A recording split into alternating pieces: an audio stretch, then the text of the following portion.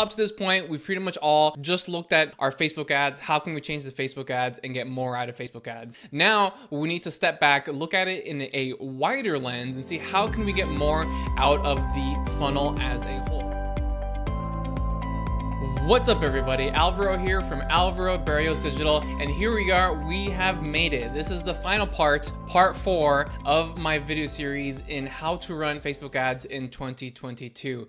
If you have yet to check out parts 1, 2, or 3, definitely go and check them out. In part 1, I go over the 3 pillars you need to focus on in order to find success in 2022.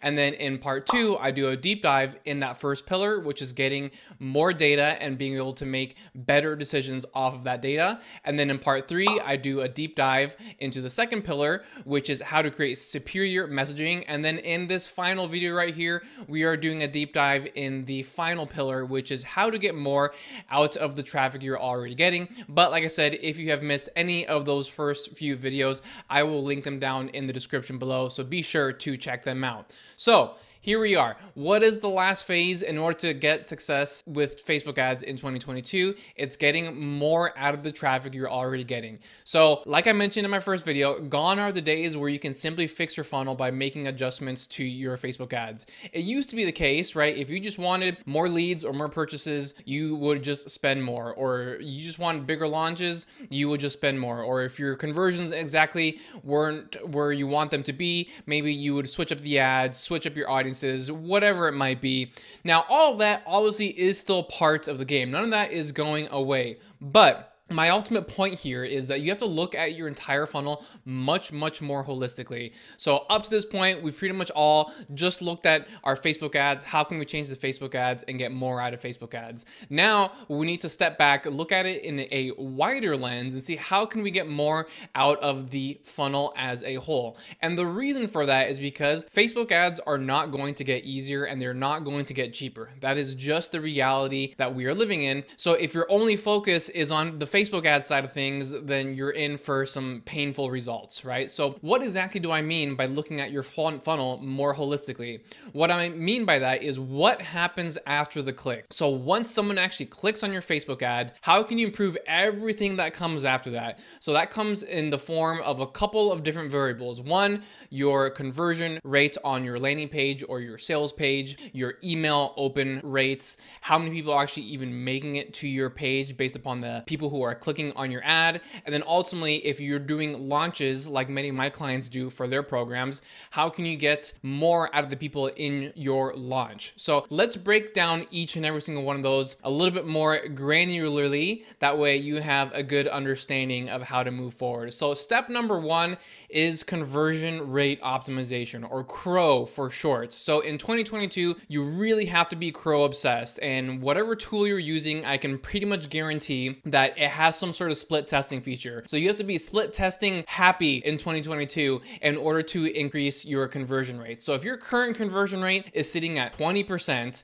what can you do to bump it up to 22% and then 24%, 28%, and even get up to 30% and beyond, right? Every incremental increase in the percentage points, while the one single increment may not make a big difference overall, in the long run, over the course of an entire year, it actually will make a very big difference. You really want to focus on getting more out of the traffic that's already visiting your page. So if you have not been diligent about split testing thus far, you need to put together a plan moving forward. That way you can incrementally improve your conversion rate throughout the entire year. So obviously split testing is going to be a little different from platform to platform, but it's also pretty much the same from platform to platform. So I'm going to do a brief overview on how to do split testing with the online tool that I use, the landing page that I use, but it's going to be likely a little bit different for yours, but you'll still get a good idea of what split testing is if this is something that is brand new to you. So without further ado, let's go ahead and dive right in. All right, so here we are inside of my landing page tool. So like I said, even though this is going to be specific to this tool, which you may not have,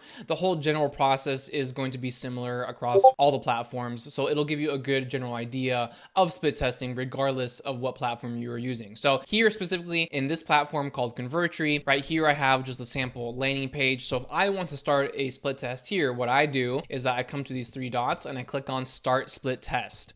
And then I click OK. And then it's going to give me the split test homepage, so to speak, where I have variant A, and then I can clone variant A or even just create a new page entirely. And then once my test actually starts running, then it'll allow me to switch the split between them, right? So the default is a 50-50 split between variant A and variant B. But for example, if I want to make it 70-30 in favor of variant A, then I can totally go ahead and do that as well. So to start off, what I'm going to do here, I'm just going to do clone variant A.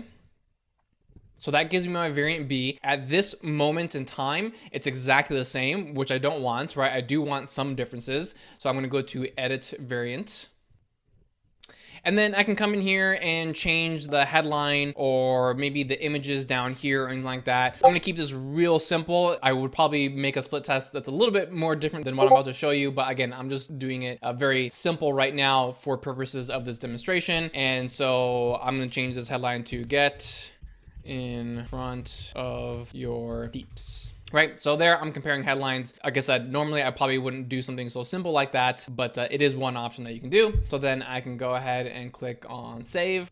And I'm going to exit out of this, back to the funnel. And then I can go ahead and publish these. I'm not going to publish them right now simply because this is just a sample. But like I said, down here, I can change the split, right? So if I want to change it 70% to variant A or 30% to variant B, and I can go in the other direction likewise. Typically, I keep most tests at 50%. The only time really where you may want to favor one variant over another is that if you already have a very high converting landing page and you're just trying to see if maybe you can increase it by another 1 or 2 percentage points, but you don't want to throw it off too much, then in that case, you may want to favor the already high converting variant, such as a 70-30 or 80-20 split. But like I said, that's totally up to you. And then I'm going to see the data over time. And then once that actually happens, I can click on declare winner on whichever variant I actually want to run permanently. And then that's going to be the version of the page that people will see moving forward. So as you can see here, it's very simple, very easy. And it's this easy on pretty much every single platform. No coding needed. You literally just press a couple different buttons and then it does all the work for you. So if this is something that you've not been doing a lot of, definitely make it a big focus in 2022, because I'm telling you the compound benefits of increasing your conversion rates, even just by 5 percentage points in the long run, it's going to make a massive difference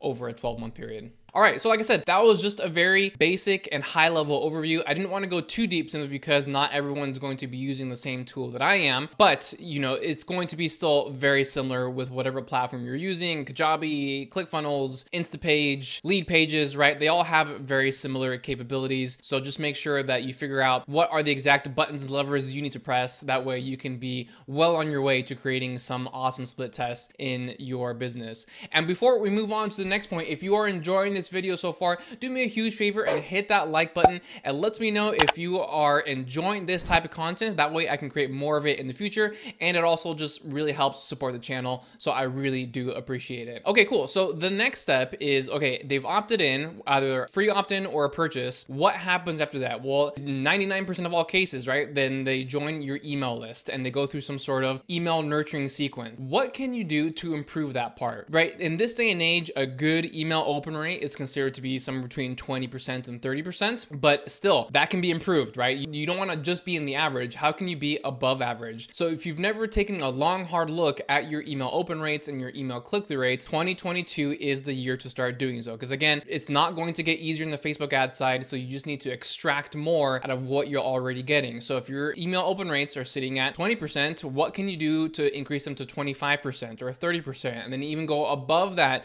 level to 35 and 40%. So I do know some businesses that consistently get 50% email open rates from their list. And that's because they put a lot of time and effort into creating and crafting amazing email sequences. So for example, we think about hiring agencies all the time. And typically when you hear that phrase, it's about a Facebook ads agency or maybe a Google ads agency or YouTube ads agency. And that's all still fine. But guess what? There are email marketing agencies. And if you've never considered hiring an email marketing agency, maybe right now is the year to do it. Because at the end of the day, say email marketing, it's a very challenging field because obviously we're all inundated with so many emails. But if a marketing agency, an email marketing agency specifically in this case, has a proven track record of getting better results for their clients out of their emails, you should definitely consider hiring them. All right, after that, we want to look at actually getting more people to see our offer. So what I mean by that is comparing your link clicks to your landing page views.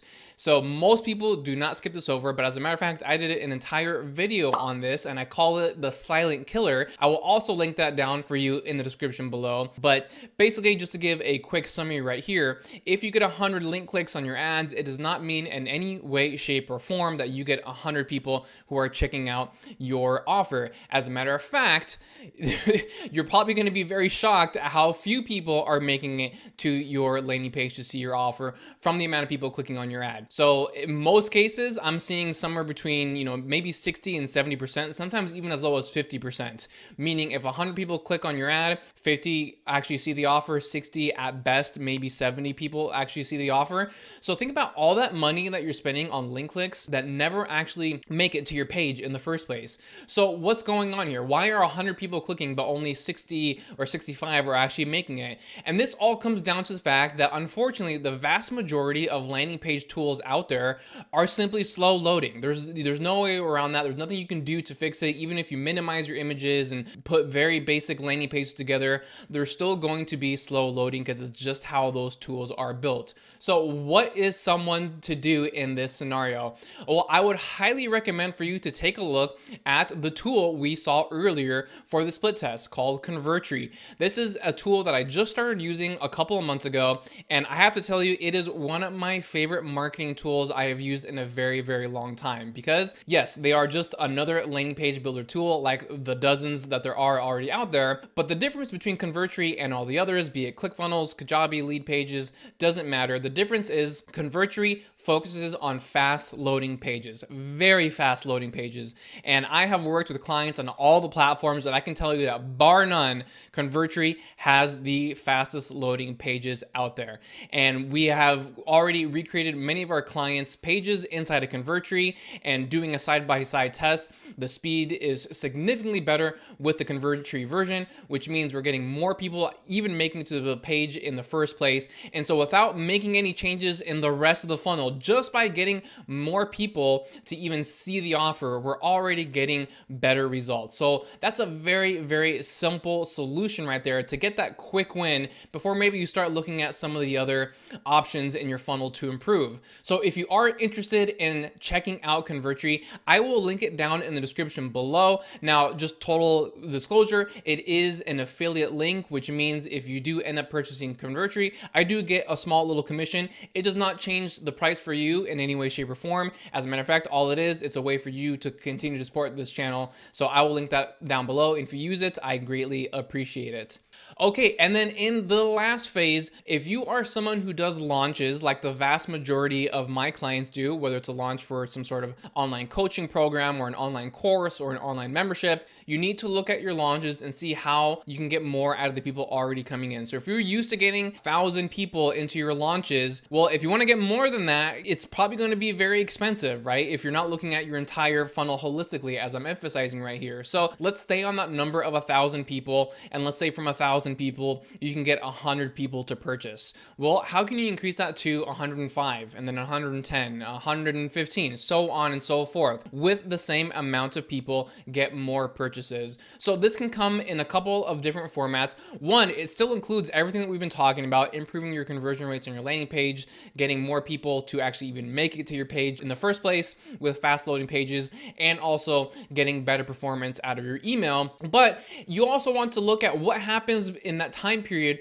from when someone opts into your launch to when they actually join your launch, right? So whether it's a webinar launch or a challenge launch, any of those modalities, there's always this period, so to speak. We can call it like an awkward silence period where people opt in and then they have to wait, 7 days, 8 days, maybe sometimes even 10 days for the actual launch to even start. And yes, you're typically sending them emails to keep them warm and all that kind of stuff. But at the end of the day, what can you do? How can you keep them excited from that moment that they opt in all the way until when the launch starts? And a lot of this has to do with how you keep the momentum going. And you can do this in a couple of different ways. One, if you haven't utilized Facebook groups for your launches in the past, I definitely encourage you to do so. It's a great way for people to interact with you on a daily basis while they wait for the actual launch to start. It's a very personalized experience. They get direct access to you, the experts, and they feel like they're getting VIP treatment. So definitely consider using Facebook groups in your launches moving forward. And also, you want to be building your authority in that time period from when they opt in to when they actually start the launch. Meaning, the vast majority of people entering your launch are going to be people who have never heard of you, no idea who you are, what you have to offer, what you stand for, all that kind of good stuff. And so it's very challenging to get someone like that to sign up for your launch and then maybe purchase a $1,000 or $2,000 program in the course of 7 days when they previously had never even heard of you before. So what you want to do in order to build up that know, like, and trust factor is to build up your authority. So if you have been featured on third-party websites such as, Inc.com, I've had some clients featured on there. I've had some clients featured on Forbes, or if you've been interviewed on industry podcasts that people would recognize, run ads to those resources, to those third-party resources. And it is important for them to be third-party simply because, yes, you can run ads to your own content all day long, but it won't build that much authority because it's just you talking about you. But if you're being featured somewhere else out there that they recognize and also respect, then instantly, without them even doing that big of a deep dive into you, your authority is going to go up in their eyes because they're gonna be like, wow, this person was interviewed on this podcast, I listened to that podcast, or they've been featured on Forbes, that's really cool. They clearly must know what they are talking about. So those are two great ways to get more out of the people who are already entering the launch. So those are the areas you want to be focusing on. Definitely look at your funnel much more holistically in 2022. Don't just look at your Facebook ads alone. Facebook ads are just one piece of the puzzle. See what you can do to improve every single phase. And I can assure you, if you do that, you will find better success this year than you have in the past few years, even though ads are a lot more challenging than they used to be. So I hope you found this whole series to be useful. Again, if you've missed any of them, they're all down in the description below, so you can easily check them out. I appreciate you tuning in, and definitely stick around because I have a lot of great content coming for you in the rest of the year. So I will see you in the next video. Hey, thank you so much for watching. If you've made it this far, do me a huge favor and hit that like button. It really helps push this video out to the YouTube algorithm. That way more people just like you can watch this information and benefit from it just like you have. And if you have any other topics you'd like for me to cover, definitely just let me know in the comments below. The most popular and requested topics I get, I turn into videos just like this one. And if you haven't done so already, hit that subscribe button and turn on your notifications. That way you don't miss any valuable content that I put out on a weekly basis. Thank you so much for your support. I really appreciate it.